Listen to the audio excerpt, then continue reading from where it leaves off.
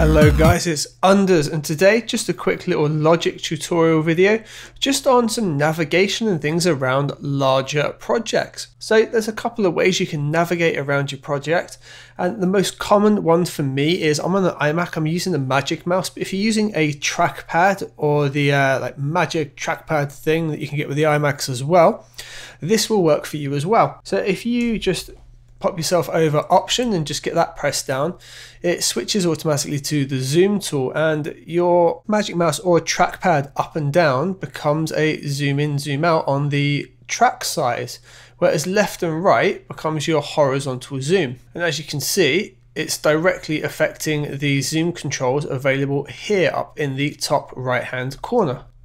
And for me, that's just the easiest way to quickly resize something if I want to have a look into something. If we select it, it's going to center that when we zoom as well, which is dead useful. Now another one is just quickly moving over to another looped area. For example, we had this bit playing here, but I suddenly want to check out this bit here, and I don't want to faff around the top with the looping. If you do Command and U, it will move your loop over to the region you've got selected. Come on.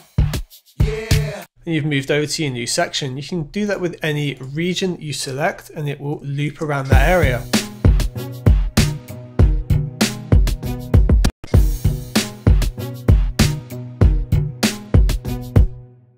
If I very quickly wanted to see what was going on in the region, if we select it and just hit Z, it's going to full screen that region for us.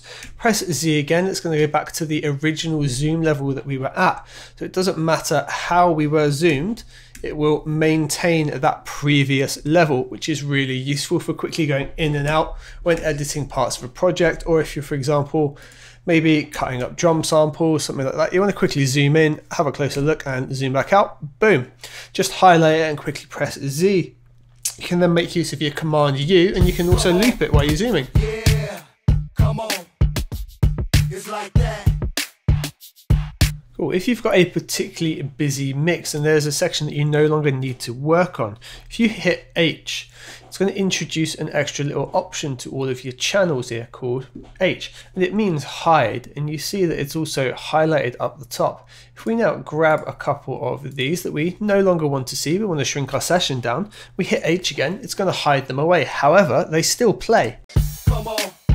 Yeah. They're just hidden from view. It's like that.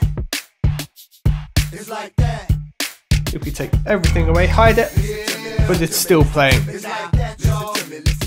That's just a useful feature if you've got lots of things going on that are getting in the way on a particularly busy track. When you get up to sort of like 30-40 sessions, that can start happening if you're not using track stacks.